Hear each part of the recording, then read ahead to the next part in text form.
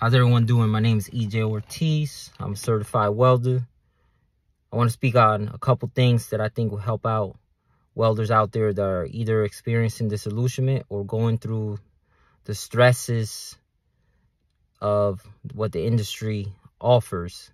Sometimes when we're in school, we have a romanticized ideation to what the industry will look like. And when we get there, it's a totally diametrically opposed thing. Number one, some schools promote the falsity that when you get in welding, you will make 100K. That's not true.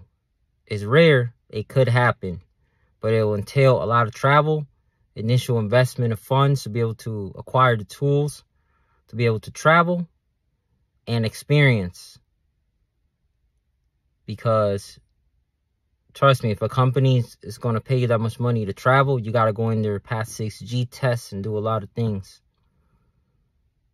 But it does, depending on where you live and the skills and the certs that you have, you could make good money. I mean, right now, I'm not bragging. It's just an example, I do well in this welding, I make good money. But I also put in the work, 6G aluminum tests, stainless cert, flux core cert, aluminum MIG cert. And all those things make me a little bit worth money. And, allows me to negotiate races when the time comes. All right. So number two, others in the shop. The dynamic of every shop is different. There'll be some older individuals that you could learn so much from. But sometimes they have an old school mentality where there's a new hot shot coming in. And let's say you are a hot shot. And they feel their jobs are threatened. So they might talk junk. Or sometimes their patience is low. So even though you're getting your feet wet, maybe it's your first shop or second shop. Maybe you switch different industrial concentrations.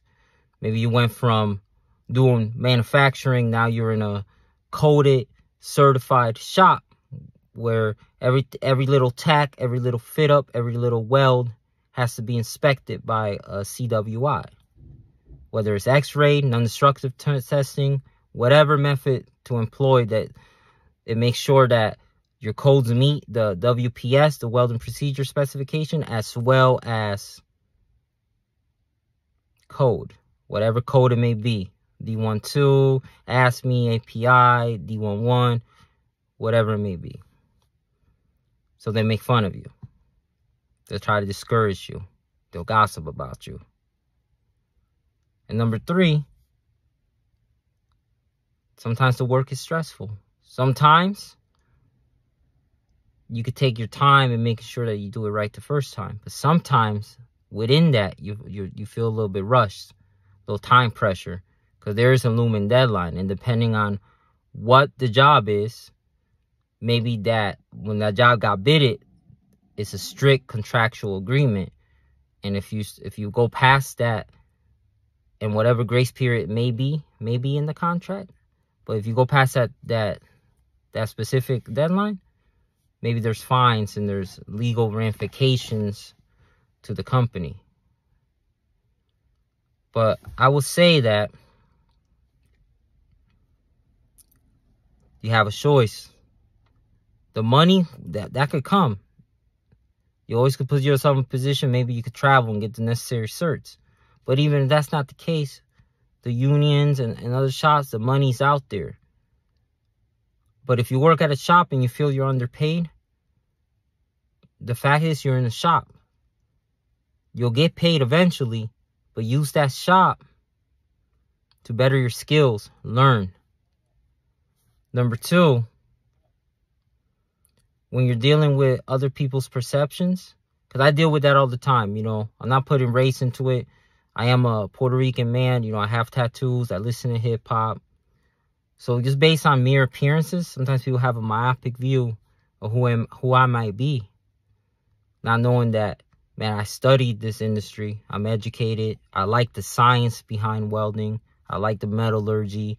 I like reading all the dry reading. It's not fun, but I like being knowledgeable in this trade because I want to know. It's not about laying a bead. I want to know what every setting does on a machine. When I'm TIG welding, I want to know how it looks. Low frequency, high frequency, balance, what different tungstens, the characteristics of different types of tungstens, whether it's latinated, serrated, torius, coronated, trimix, etc., etc. But they don't know this. I'm good at math, so, you know, I like using math to figure out different angles and things like that. Early in my career, you know, I fed into the negativity, and me being an A-type personality, I would act harshly towards them and confront them, and it always didn't end up being good. Nothing violent, but just didn't end up being good, and it always created a HR issue. So I learned, you know what? If I don't have people's respect, that's okay. Because at the end of the day, what matters is, am I producing? Am I enacting progressive growth and becoming a better welder, a better fabricator? And am I not wasting the company's time and investment of money to pay me?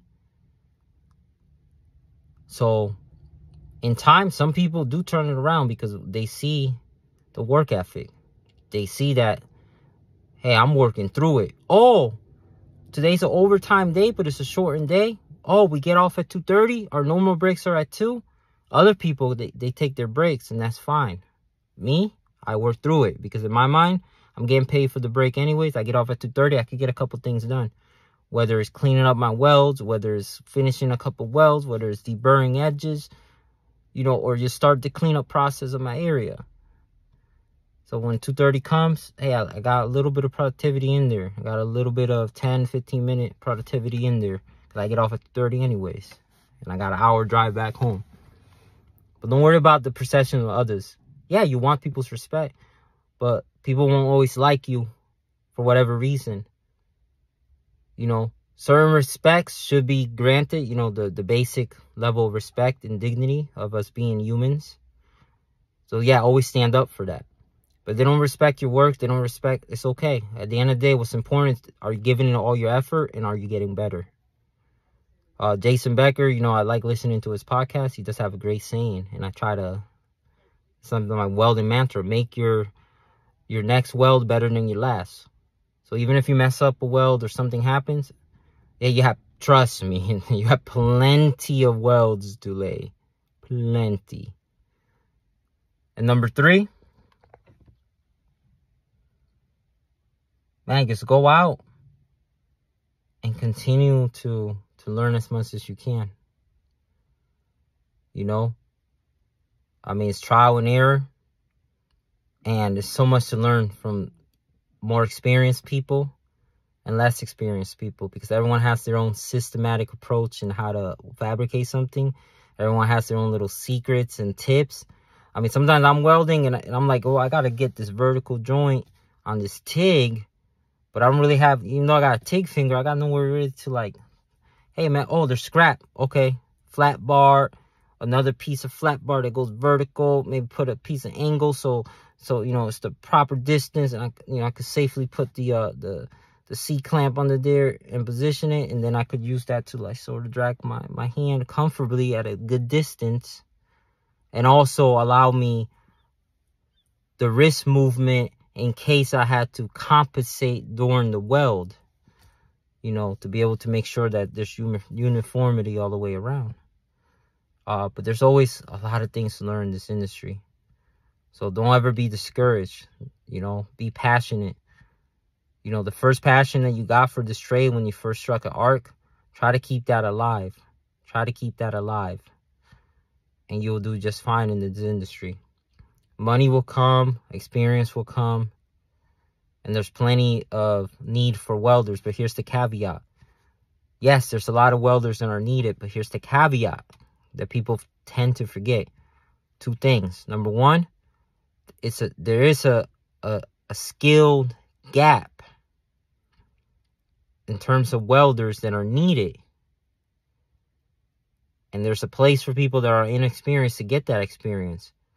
But the massive gap of older people that people tend to overlook sometimes, they get stuck at, okay, we need all these welders.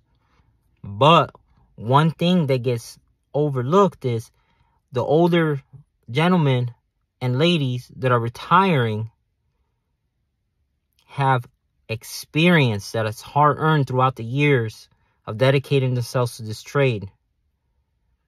That's what gets lost.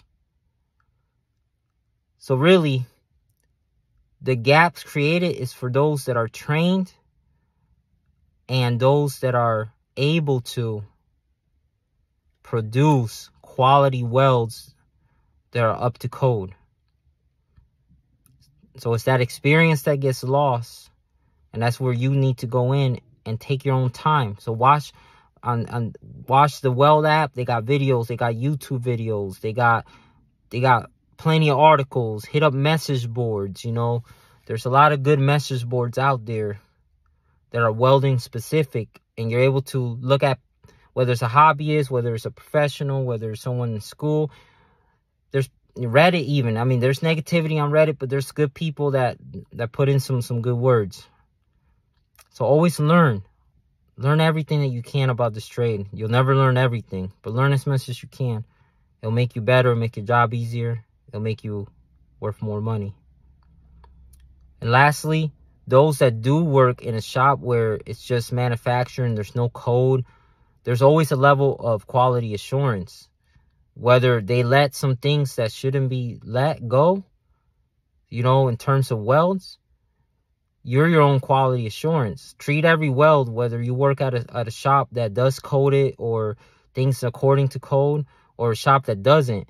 Treat yourself as if you're doing things to code. Train yourself. You know, I worked at a shop where we built agricultural equipment, and there were some welders.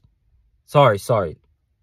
Okay, so I went to a new company from a shop that built agricultural, and this shop was a Canadian-based company, so I got a Canadian Welding Cert in Metal Core, CWB, and, you know, some of the guys that came from that company as well, they always had struggle producing welds that are according to code because their mindset was get things done fast, it sticks together, not take into account the ramifications of cold lab, the ramifications of incomplete fusion, the ramification of overly excessive undercut, and thinking that those things were okay.